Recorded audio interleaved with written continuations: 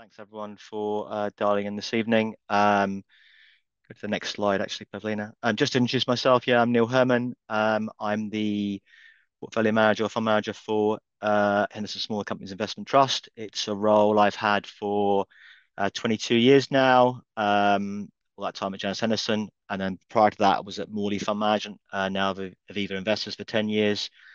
So 32 years experience in small cap.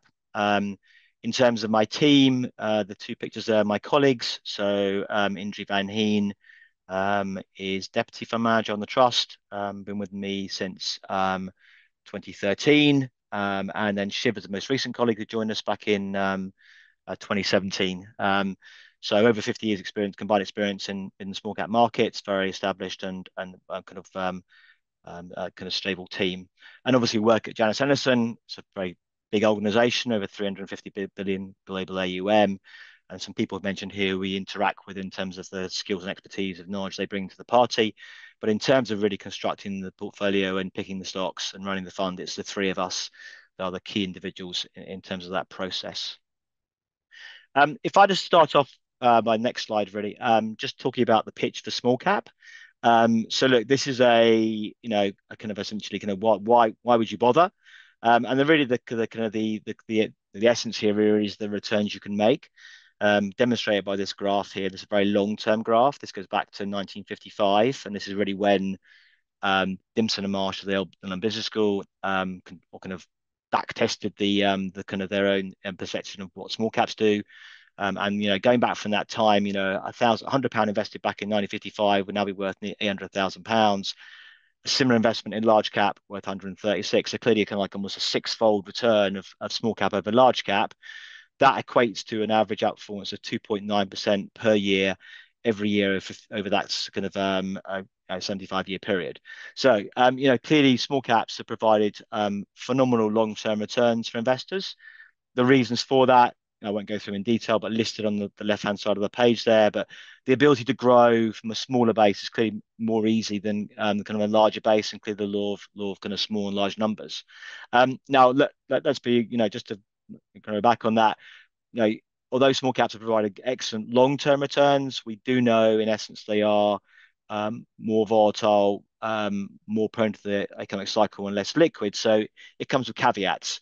If you take a very long-term return, being very, very good generators of alpha and value creation, but you do get more kind of volatility in the short term.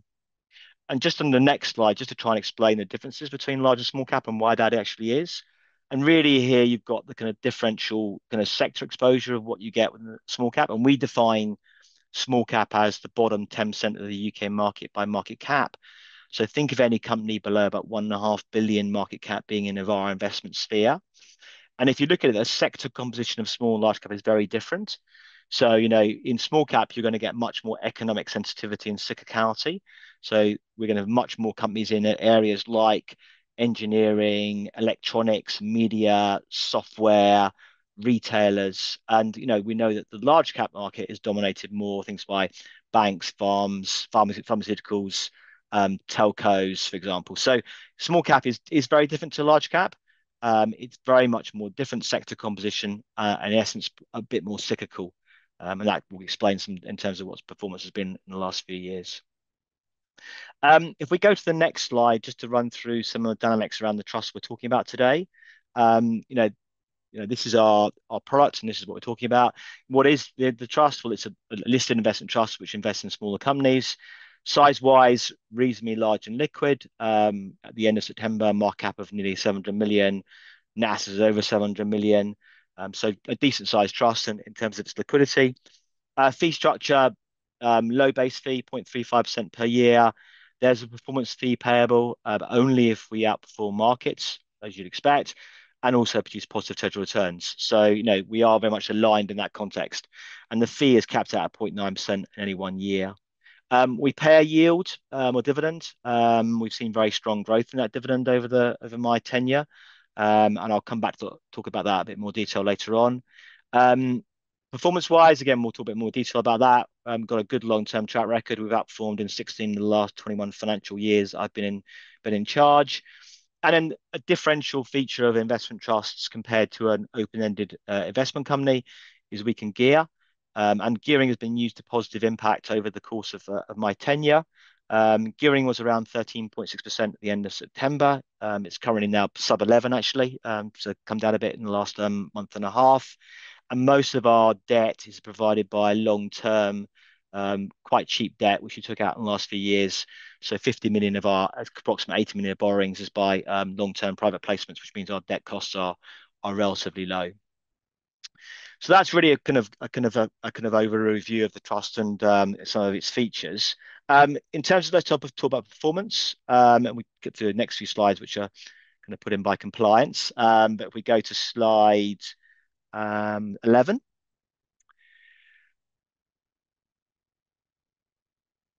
it must be. Sorry, you got the wrong slide. Keep on going. Sorry. Keep on going. Keep on going. Keep on going. And again. And again. Yeah, so this is looking at performance of the trust over a variety of time periods.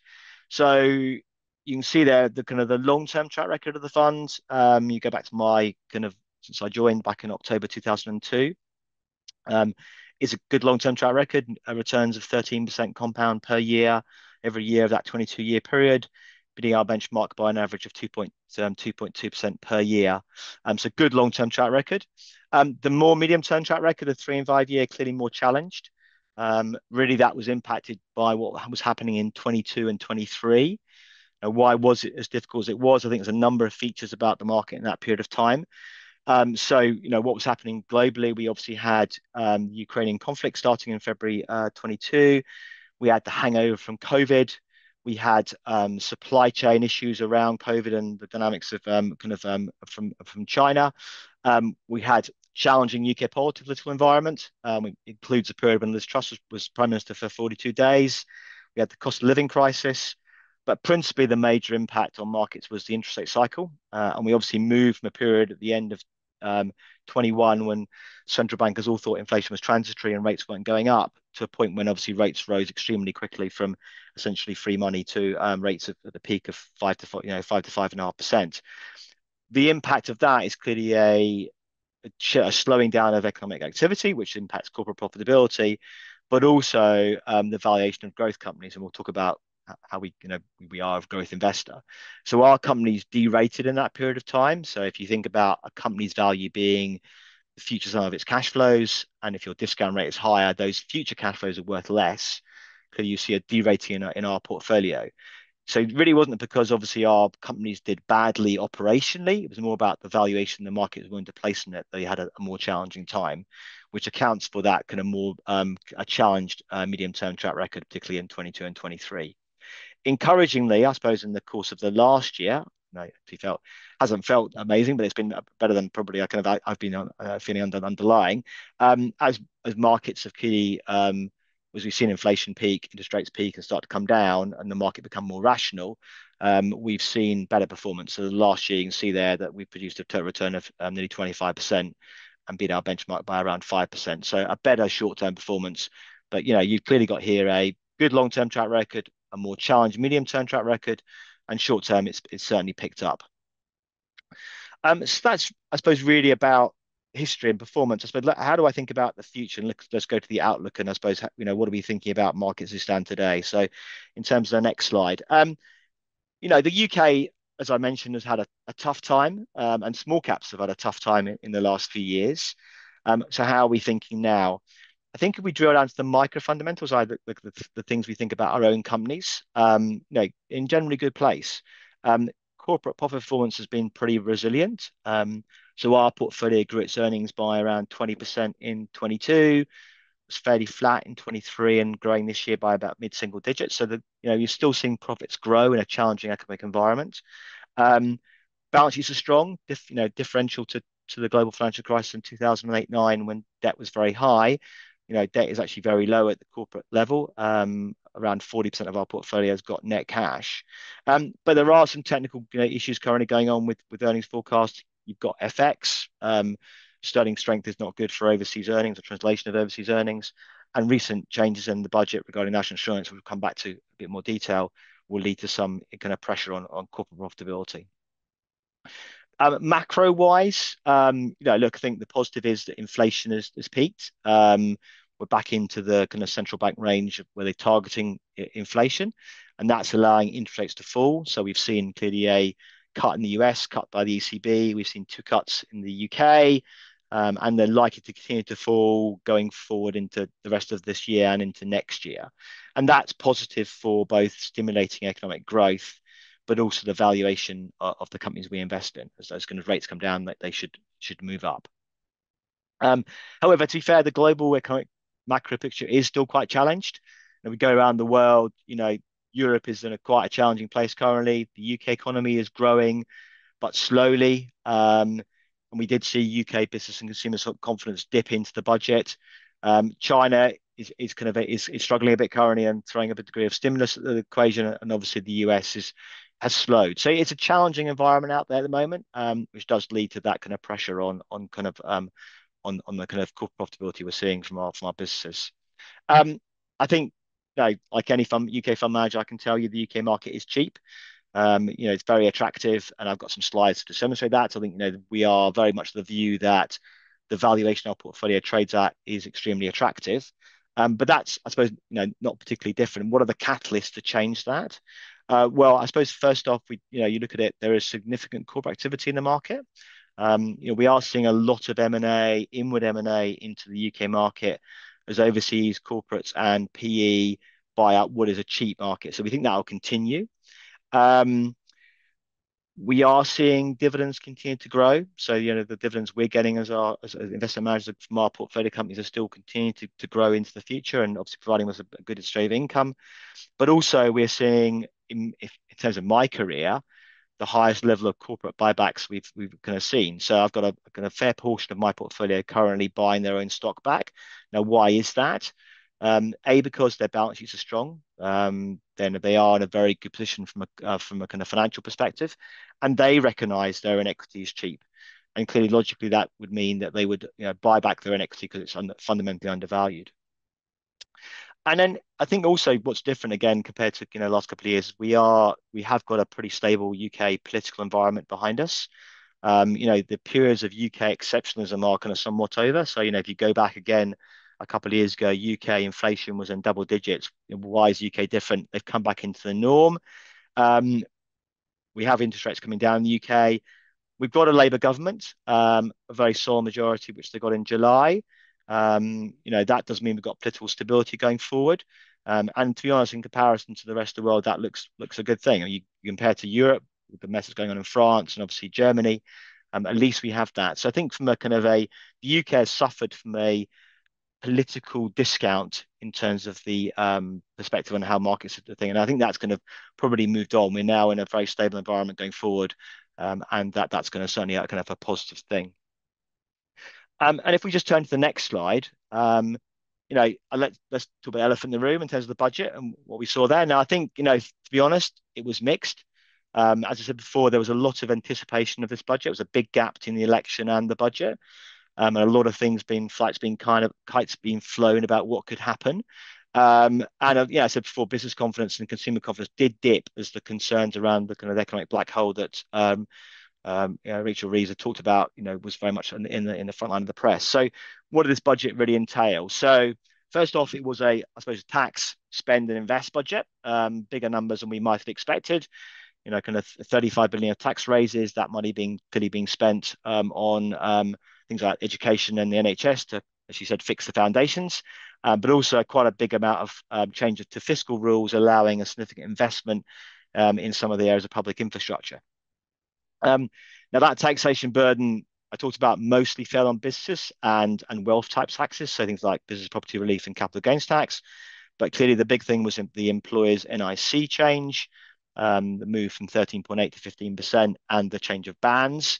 Now, ultimately that's a cost for business. And how will they recover that? Kind of three ways, probably, or four ways. Well, first off, I think there'll be an element of trying to raise prices. So this budget, in essence, is inflationary in that aspect, as companies try to recover some of those extra costs by putting prices up if they can. The other impacts will be trying to pay their staff a little less, or pay them a lower increase next year than they might have expected to do, given that pressure they've got, but also potentially employ less people, efficiency savings. but the net of that, probably there'll be still some impact on corporate profitability from the changed employers at NIC. And I think it'll impact clearly those businesses that employ a large amount of lowly paid workers. So you think about what areas are most impacted, it's going to be things like hospitality, retail, and support services. But every UK business will have some cost increase from that.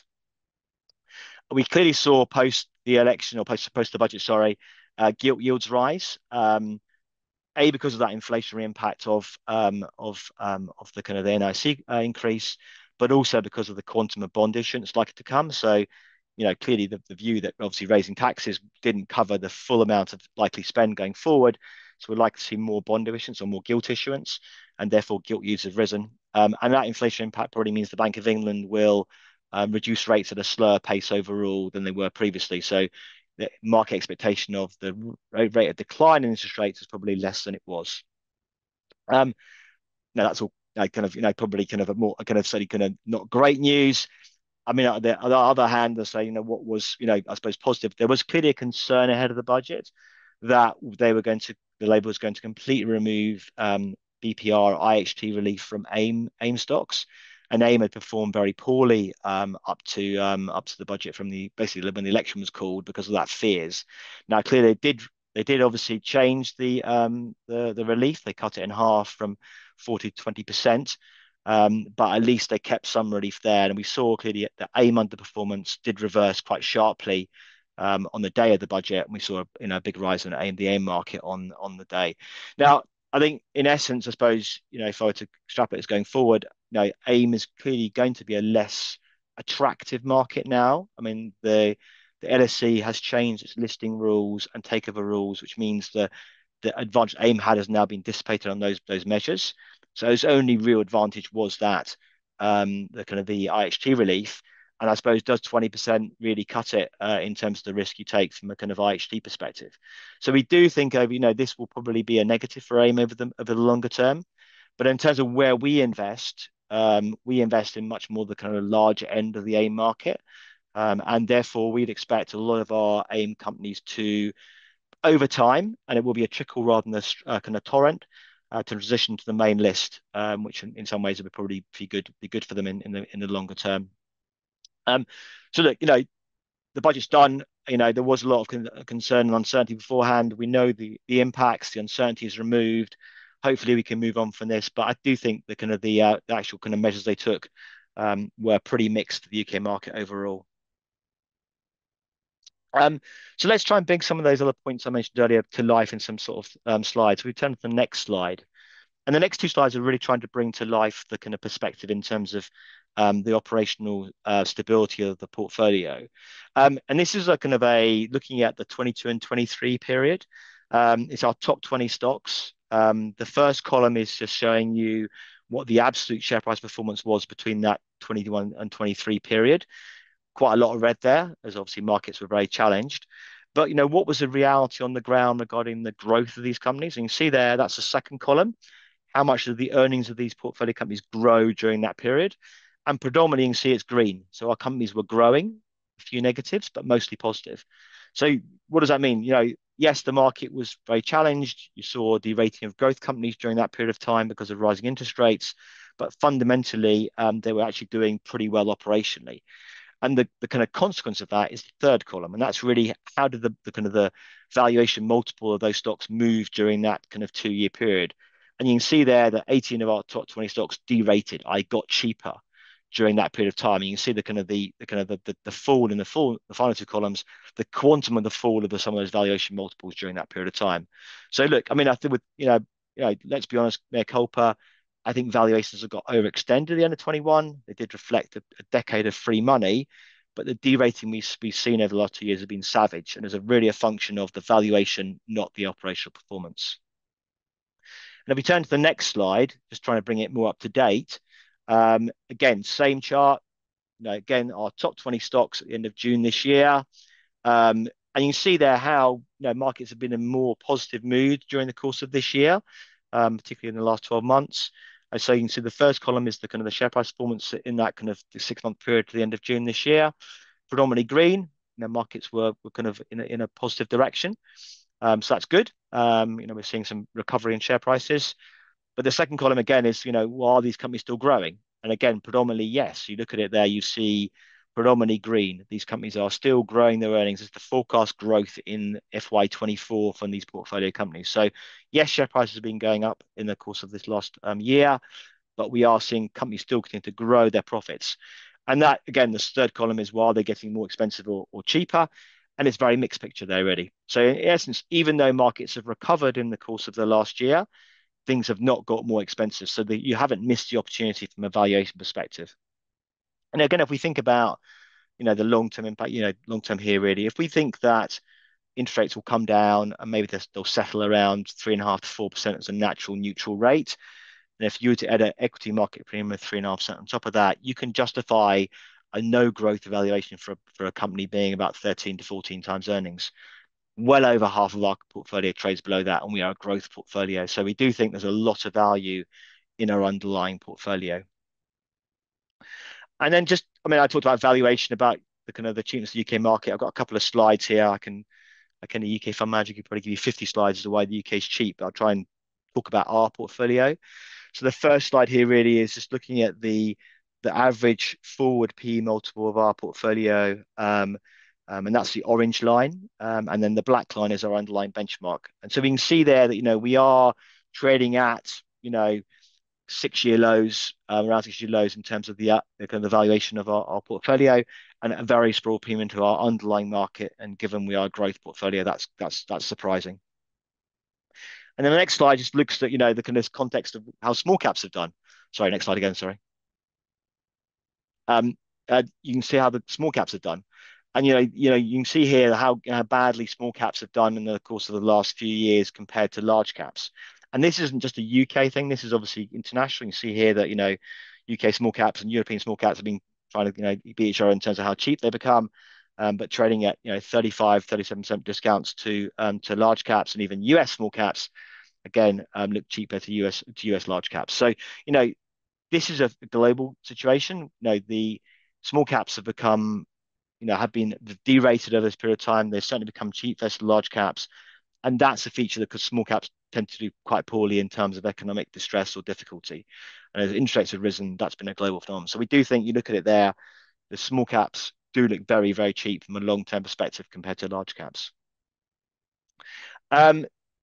Next slide, just that point I made earlier about the M&A activity.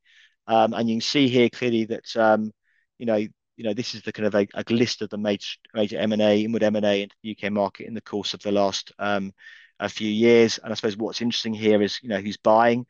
You see from the flags there, it's typically overseas or private equity. And again, that's a point about them seeing the value opportunity in the UK market and exploiting it by buying up some of our businesses. And clearly, obviously, we don't like to lose good companies, but if people are willing to pay us the right price for them, we can really take that money and recycle it into other good investment opportunities in the UK. And then lastly, I suppose, just to pick up this point about, again, elephant in the room regarding flows. Now, you know, um, the UK market has been, sorry, next slide, sorry. It's been clearly a market which has seen big outflows since 2016. We know the reasons for that. Pension fund de-risking, the removal of kind of a tax relief on pension credits. But that chart on the side, the left-hand side, just shows you how unpatriotic our kind of own domestic pension funds are. They're underweight the UK market. And the UK market essentially is a flows-driven market. And you look today, there's been a big outflow, which has been another reason why the UK has underperformed and small caps underperformed. What changes that? Well, I think we did see encouragingly in the kind of the middle of this year, flows start to improve. As sentiment started to get a bit better in terms of the UK equation. I suppose it got a little worse recently pre the budget as people, certainly took risk off the table.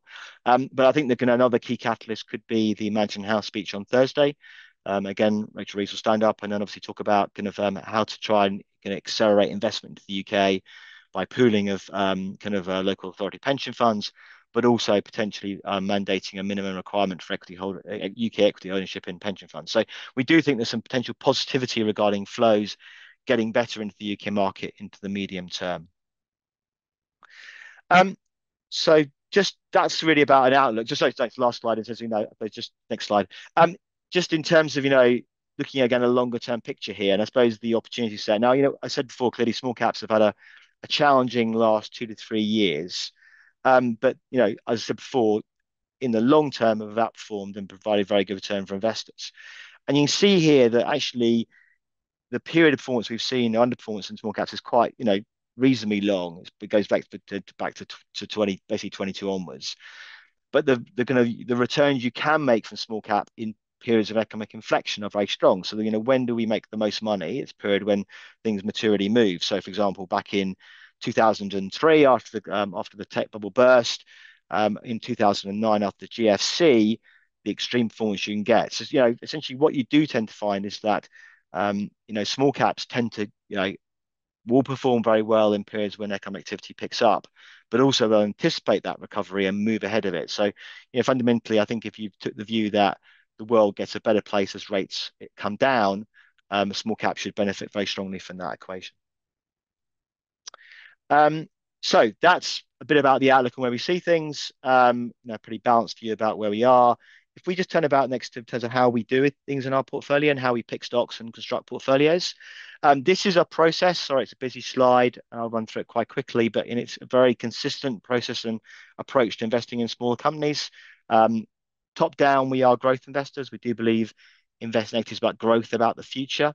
But we are kind of GARP, so growth at the right price, growth at a reasonable price. We do think valuation is important. We are long term. We average holding period is over 6 years in the portfolio, stocks in the portfolio. We are investing, we call quality companies, and we have a very much bottom up stock picking approach. And in terms of the quality criteria we choose in terms of our approach, we talk about the 4 M's being the key there, and these are the characteristics of what our companies to demonstrate. So what are they? They're business model, a strong business model, an economic franchise, competitive advantage, Porter's five forces, SWOT analysis of business, strong management teams who we meet on a very regular basis, get to know them very well, who look assessing their track record, their vision, their motivation, their corporate governance, alignment with shareholders. Third M is money, and that's around about the balance sheet strength and the cash flow dynamic of the business. And then lastly, momentum, trying to find companies that will deliver strong earnings momentum. So we are 4 M's criteria, very much the way we pick stocks in terms of our quality criteria, aligned to making sure the valuation stacks up, and they kind of work well from both an ESG and macro perspective. It's a bottom-up stock picking. We have usually about 100 stocks in the portfolio, strong sales discipline to ensure we maximize the gains we make, and strong risk control process in place. So overall, this is a kind of a growth, but quality growth at the right price, long-term and bottom-up portfolio. And bringing that to life in terms of a stock. So, no, especially, sorry, next slide, sorry. What should you expect from that process? Well, I think you should expect a fairly diversified portfolio. And here's our top 10. You can see here a range of stocks in our portfolio. Things from a house builder to a mortgage provider to electronics to media. So a variety and a kind of definitely a kind of a sort of a kind of a kind of interesting sort of top portfolio positioning. You'd expect our portfolio to have a mid-cap bias. So we tend to focus our attention towards the top end of our universe, given liquidity considerations, but also we see value, but also diversification from a stock perspective and also international exposure. And so I'll try and bring this to life in terms of the next slide, just talking about a stock in particular, to hopefully give you a feel for the sort of things we look for in a company. And I've picked Keller, which is an addition we've made during the course of this year. So what is Keller? You can see from the pictures here, it's involved in construction. It's basically a ground engineering services company. So it prepares the groundwork for construction contracts, so piling, foundation support, underground excavation. It's a global business. Go to the next slide, sorry. Sorry, next slide.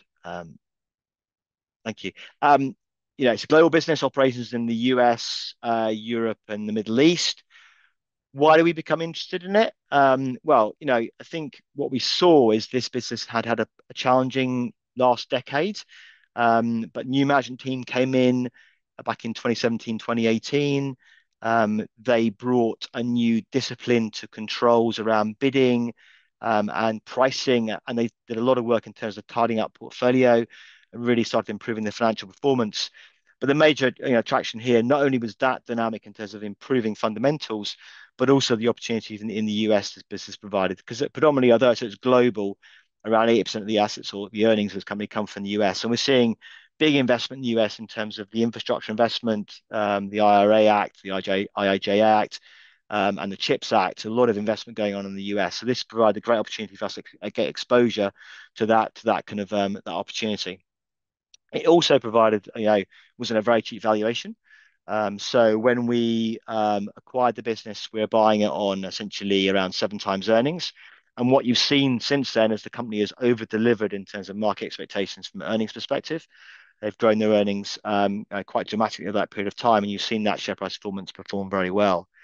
So if we go back to our 4Ms and how it fits, so from a sorry, just keep staying with the previous slide.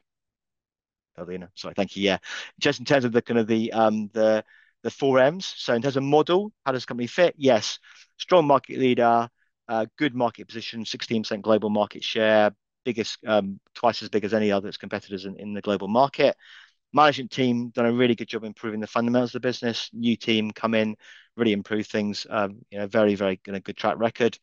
Money, very much so. Strong balance sheet. Leverage has come down significantly and generating a lot of cash. We'll start to return capital to shareholders. And earnings momentum, the last M, very, very strong. So, I think it's been a really good investment for us, and it's something we'll clearly try and replicate with other ideas, but gives you a good idea of how we look at the market. And then to the next slide, this is obviously transaction activity in the course of this year, Keller being a new addition, but obviously other ones we've been buying this year, things like our financial software, leasing software business, Domino's Pizza, which I'm sure you're familiar with, FRP Advisory, which is a restructuring consultancy, Keller, Morgan Sindall, a diversified construction business, Trustpilot, the review agency. So a lot of new ideas out there. There is a good opportunity in the UK market. We're seeing a lot of opportunity in it, in terms of new ideas we can kind of add to the portfolio. We're not seeing a dearth of opportunity in our portfolio overall. So yeah, last thing I want to talk about next slide is really about just it's a kind of slightly strange thing from a UK small cap growth trust, but it's about income. It's very important to shareholders. So this is looking at the point is we are investing in essentially profitable cash generative dividend companies. We think paying dividends from our portfolio companies is a good thing, as a good discipline to have. The benefit of that is because they're growing, they should be paying us growing dividends every year, and therefore the income into our portfolio is growing year after year. And then we give that back to you as shareholders as a dividend. Said earlier, we do pay a dividend. Our current yield is over 3%. And this just looks at the long-term track record of our dividend. And we last year became an AIC dividend hero. That means we've grown our dividend by 20% compound. Oh, sorry, we've grown it every year for the last 20 years. And this just chart shows you the orange line is if you put £1,000 at HSL the date I joined back in 2002, what annual income would you have received on your initial investment, that reinvestment? And you see that the orange bar has grown dramatically. Also, it's going to you'll think green bar. Sorry, excuse me. Green bar has grown dramatically over that 22-year period. So from a very low starting base, you'll now be generating £334 of income on your initial £1,000 investment. So a 33% yield on cost. Compare that to the all share, which is perceived to be a high dividend paying index.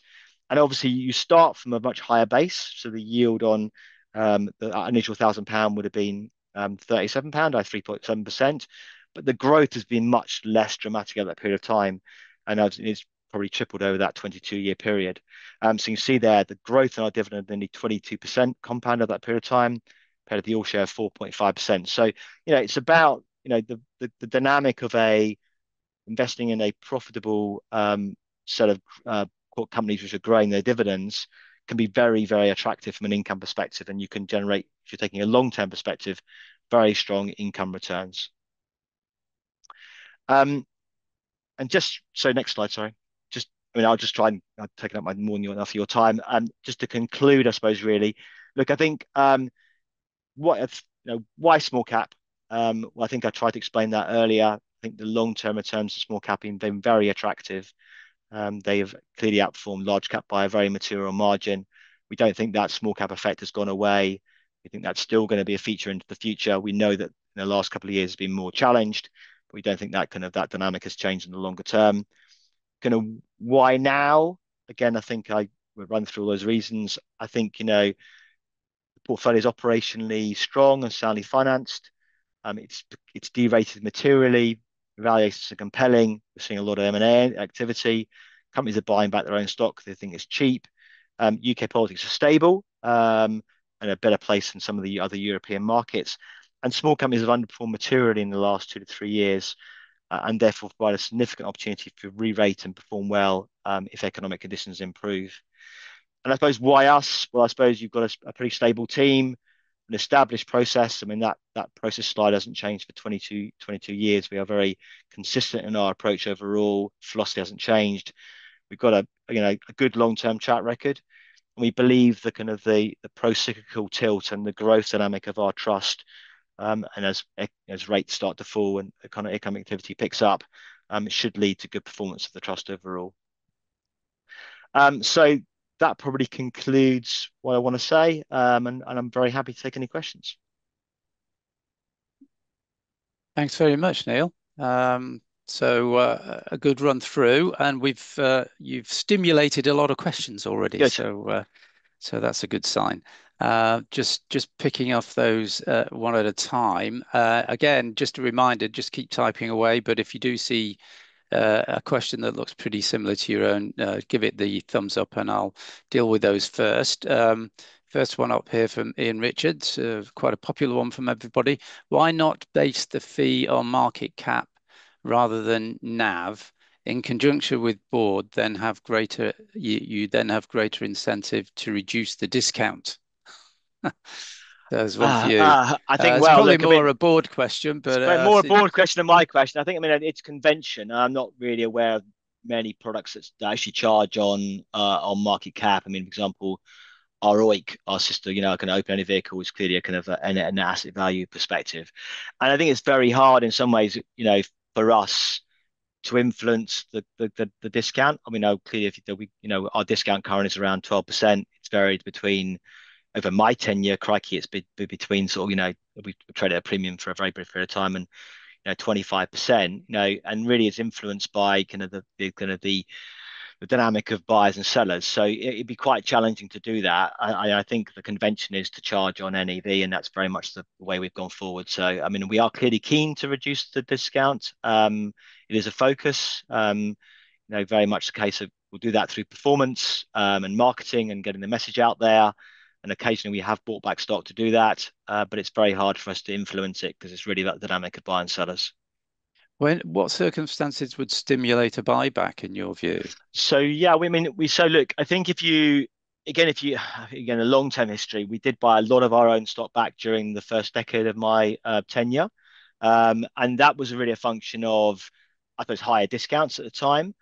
But also the shareholder base was very different as well. So we had to really move the shareholder base away from what's a very institutional shareholder base to try and encourage ownership by more the private client wealth managers and the private individuals. So, for example, now our two biggest shareholders are Interactive Investor and Hargreaves Lansdown, lots of underlying individual investors. So that dynamic was very much in place. But I think what we did find during that period when we bought a lot of stock back during that kind of first decade or period of time is that it has no influence on long-term discounts. You can influence a discount tomorrow and maybe in a week's time, but actually it has no impact. How you generate a lower discount is by performance and marketing and getting people kind of much more committed on the medium long-term basis. We did buy some stock back recently, so I go back a few months ago. And that was and again, this is a board call rather than my call per se. So it's, I'm not a member of the board. So, I can obviously, have a conversation with them, but it's their decision. But with the view was taken that we were a double discount at that time. So not only, you look back at, that period of time, the share price was a bit lower. So we had a portfolio and a big valuation discount, but also the discount to NAV was approaching mid-teens, and it's come in from that level. So that was a kind of opportunistic thing to do that. And we will be very much alive to that opportunity going forward. But I suppose the fundamental view is that, that buying stock back will not impact the long-term discount. Interesting. Just I did actually see this week. One trust has announced that they're going to use share price as their Okay. basis for fees going forward. So maybe that's a beginning of a trend. I don't know, but Yeah, I would say it's not convention to be honest, actually. yeah, Very yeah. much the case. We've always charged fees. I mean, if I go, goodness, I go back. I've got a feeling actually we changed the fee structure in probably the middle of the noughties. And Mm, from as I remember, we were charging fees on gross assets, which intrinsically was wrong. So, we mm, did mm. move to the point of charging on net assets, and that's been the convention. And certainly, I'm aware from the wider perspective is that is the very much the convention charging net assets. Sure, sure. Okay, well, the second question, actually, second most popular question was very similar. Is should your fee be share price based rather than NAV based, thereby aligning all our interests? So that's from David Major. So I'll just so there's two questions along the same lines there, but we'll move on. Is it an explicit objective to retain AIC dividend hero status? Look, no, there's not an explicit requirement to do that. Clearly, we're proud of the fact that we've managed to grow our dividend 20 years in a row. And that chart, the page we showed regarding the dividend growth is a kind of chart we really like because obviously that's reality that we've actually compounded our dividend by 20% over a 22-year period. And the income returns to shareholders have been very, very strong over that period of time. Um, I think you can imagine that having succeeded in getting AICC standard dividend hero status, we're unlikely to want to give it up.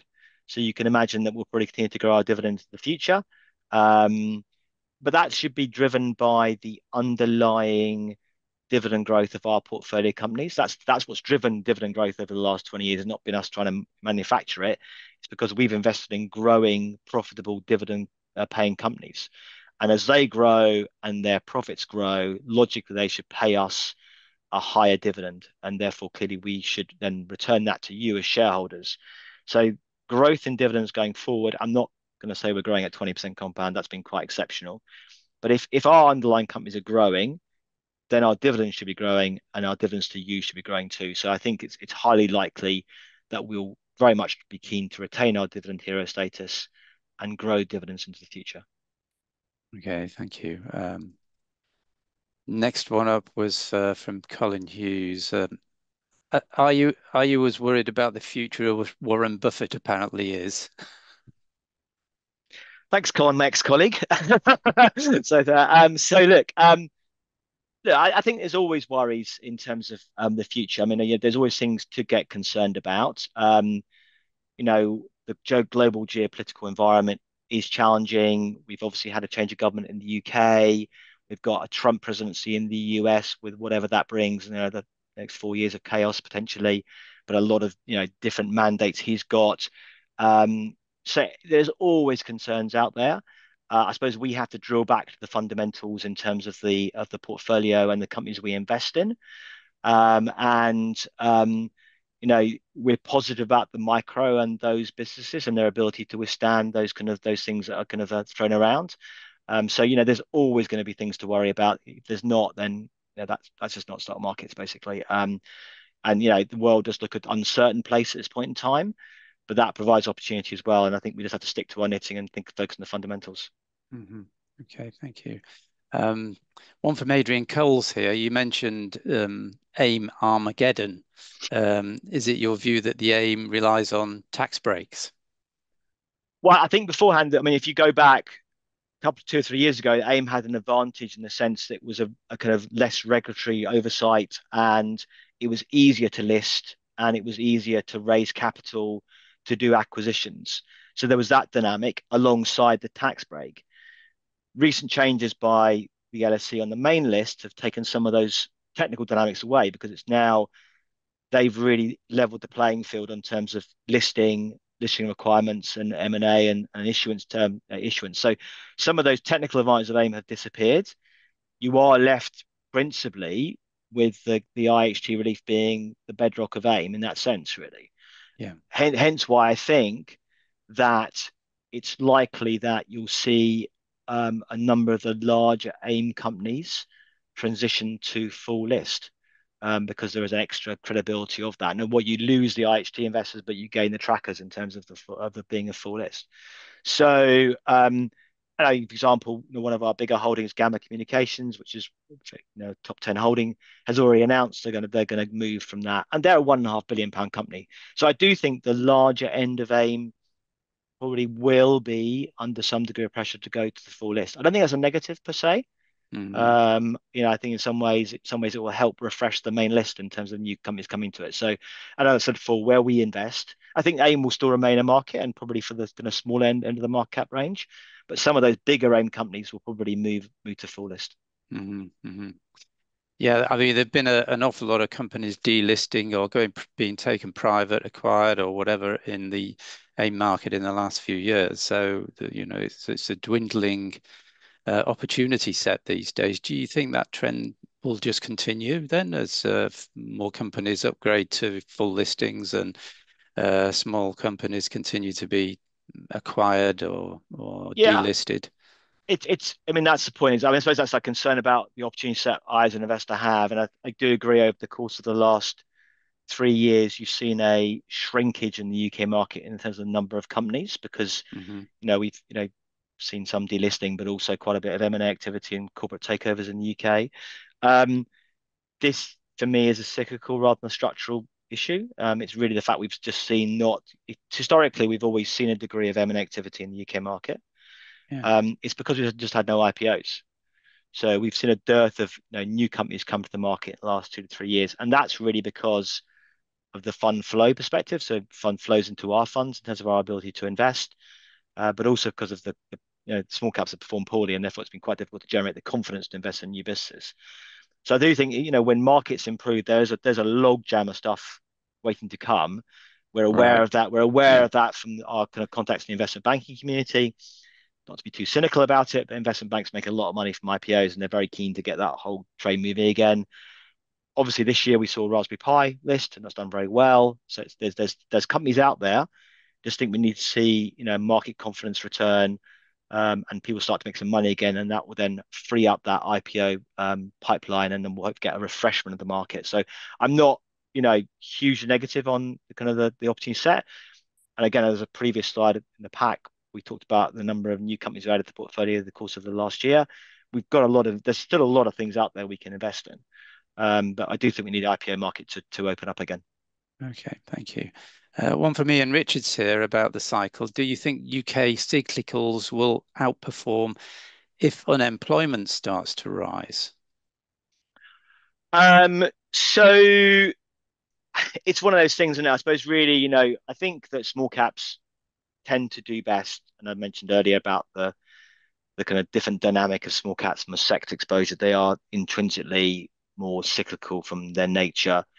So we do need cycle to turn. Um, Small caps don't do well in recessions.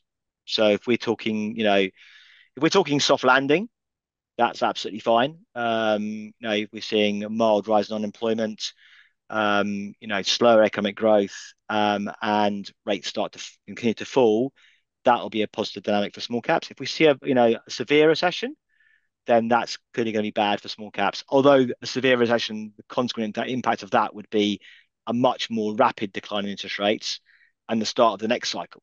So Mm, it's mm, recovery delayed rather than recovery postponed forever. mm, So yeah, look, I think if you look at today, I think small caps are more prone to the economic cycle. Um, soft landing is a much better scenario for us than a hard landing. mhm. Okay, thank you.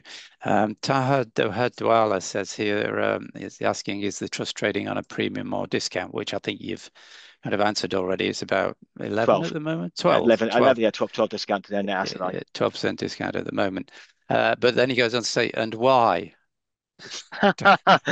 That's a good question. So there's a good question. What's It the answer always to that? it always has been.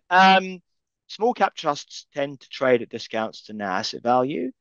I think it's a perception of the underlying illiquidity of the equities that we hold. Um, Probably unfairly, to be honest, given we're investing mostly in mid caps and large small caps. Um, so I mean, Trusts tend to trade at discounts to their underlying asset value. Small caps tend to trade at slightly higher ones, but perceive the liquidity of the trust overall. I suppose the idea is if we to wind the trust up, there would be a cost of that in terms of the kind of Yeah. disposing of the all our underlying investments. Now, clearly, we don't want to wind it up, and hopefully you don't want to wind it up too. But I mean, that is both a Yeah. concern. But yeah, we've always traded at a discount. The discount moves around. I said before, I think if I would go to the kind of the biggest discount was on was 40% and the very dark days of the global financial crisis. And we were literally in a premium for about 3 days after Boris Johnson got elected in 2019, and then COVID came along. But Hmm. our discount has tended to trend in over my 22-year tenure, and a low double-digit discount that's not out of kilter with long-term averages. Hmm. And how does it compare to the peer group in the small cap world? Very similar, Similar. Okay. similar. Yeah. Okay. Um, One here from Tom Dury. You have mentioned share buybacks by investee companies. How does this impact return of cash to shareholders through dividends in your portfolio over future years? Are we moving That's to the US market position where share buybacks is a primary method of returning cash to shareholders? It's a really interesting question, actually. I do think that if you think about the way companies return cash to shareholders, we have seen companies not prioritize, but buybacks over dividends, but certainly change the kind of dynamic. So you're probably seeing less strong growth in dividends.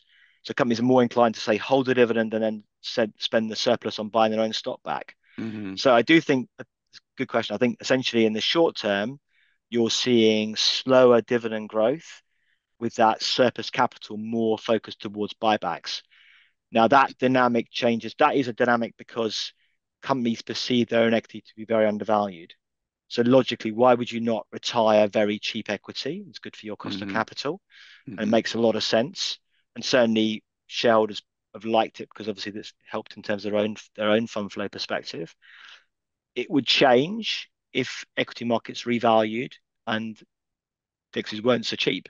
So if companies then became more fairly valued, we'd logically see a return to dividends over buybacks. At the moment, I think it is correct that we are seeing slightly more priority given to buybacks over dividends. I don't think it's a long-term thing, but certainly it's currently very much in vogue. All right.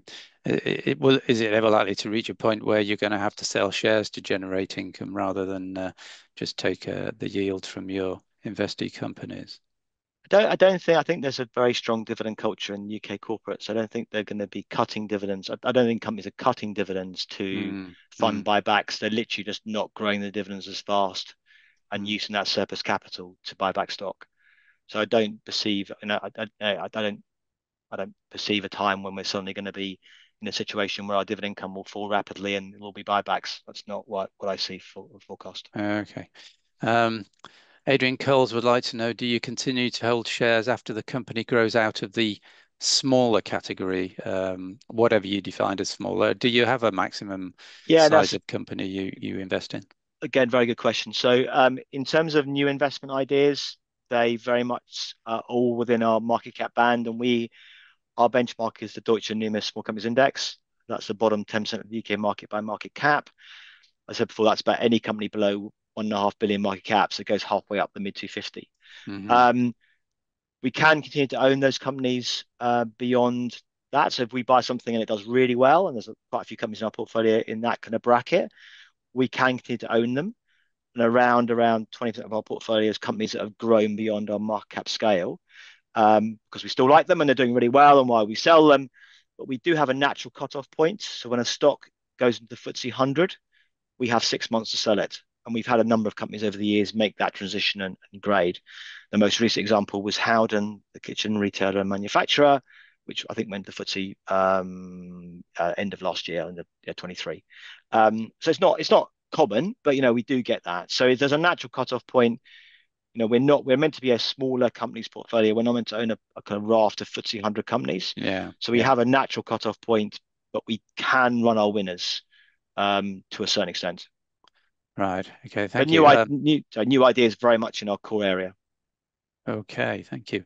Right, we've still got a few coming in here, so we'll try and keep these quick, do these quickly. We're already 3 minutes to go. So, given the interest in dividends, do you have any positions in small cap oil and gas names? Yeah, we do. We have four oil and gas companies in our portfolio. We've got Harbour Energy, we've got Serica Energy, we've got Hunting, and my memory escapes me. So we do invest in oil and gas. You know, for two reasons. Obviously, clearly you've got that income stream from and Capricorn was the last one. Remember that. We do Yeah, we do we do like that they're obviously paying high dividends, but we do like the essentially the growth dynamics of them, but also the hedge it provides us. Because clearly, look at the period of time when during COVID when the UK gas price spiked materially, Serica performed very well because it's a UK gas producer. So it's right for us to have some exposure in that space because oil prices can be very volatile and be quite geopolitically influenced. So yeah, we do find some interesting opportunity in the oil and gas space. okay, thank you. Stephen Peake, he wants to pay you a compliment. He says you've aged incredibly well. Thank you, Um, Stephen. I don't, I don't know if you know him personally, but there you I, go. Uh, again ex-colleague. I've got a all right. few more grey hairs than you, me, Stephen, basically. So, and certainly the last 2 3 years, I've put a few more on my head as well already. But But okay. thank you Well, for your compliment. he's inquiring about when will you or and the directors start thinking about succession planning?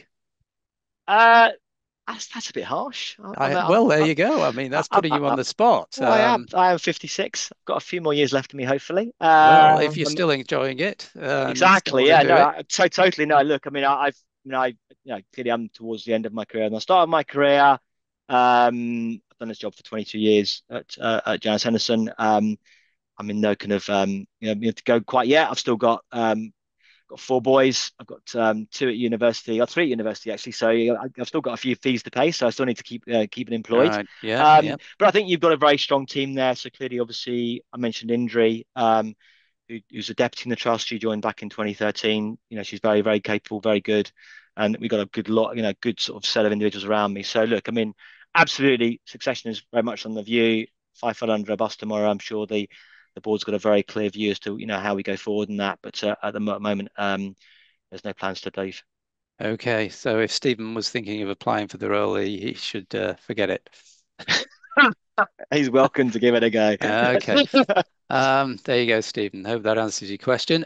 Adrian Cole. So, oh, Adrian's getting depressed about AIM now. So there is no point to the AIM now? Question mark. I don't. No, I look, I think mean, you gave a balanced answer on I that, think but I hopefully I've given balanced answers to everything. I think there's still tax relief my yeah. HT on AIM. It was 40, it's now 20. That's obviously less attractive. In the round, is that enough of a tax break for investors to have the volatility of owning AIM shares? Yes and no. I think it's clearly less attractive than it was. I mean, you can't change that kind of dynamic. I mean, the Labour have halved the tax advantage of being an AIM stock from an IHT or BPR perspective. So Right. at the margin, it's got to be a less attractive market going forward, Yeah. but it Yeah. still has a place. Yeah. I would concur with that. Paul, one of your outliers for poor performance is Impact's asset management. This Hmm. is not too far out of kilter with other UK asset managers. What catalyst do you believe might result in this sector re-rating? Flows. Asset managers are hugely dependent on flows. Fundamentally that drives, their kind of their assets under management, and then they charge fees on that. And clearly, obviously, a higher AUM means higher fees, means higher profits. Flows in from conventional asset managers and impacts is one, but clearly it's across the piece have been, pretty negative the last 2 or 3 years. So the fundamental catalyst for impacts is share price performance improving is flows. Okay, thank you. And finally, we're kind of out of time, so I'll just deal with this last one. Actually, I think you've already answered this. UK market trades at low PE multiples. When will we see UK small cap multiple re-rating upwards? What are the drivers for this re-rating? And will this be driven by macro or micro fundamentals? I think you alluded to that on one of your slides, really. Did you want to Hopefully, add anything more to that? Not really, no. I think it's yeah, I think I've given lots of catalysts why the UK market Yeah, can re-rate yeah. potentially, and I think again why small caps can do as well. Yeah, so just for anybody who's still wondering about that, do look at the recording, which will be posted on our site shortly, and the pack, the presentation pack, and I think it'll rejig your memory if you missed that particular set of comments from Neil. So without further ado, I think we'll move on because it's already gone to 6 o'clock. So thank you everybody for staying with us, and thank you, Neil, for your presentation today. That was very interesting and lots of good stuff there for people to chew over. So thanks very much, and look forward to seeing you again in the near future. Wish you Yeah, well with your portfolio management and your four yeah, kids at university. abs absolutely, Mike. Thank you for your time, everyone, this afternoon, and thanks for the curveballs, my former colleagues as well. So much appreciated. Okay, bye for Thanks a now. lot. Thanks, everyone. All right. Bye bye.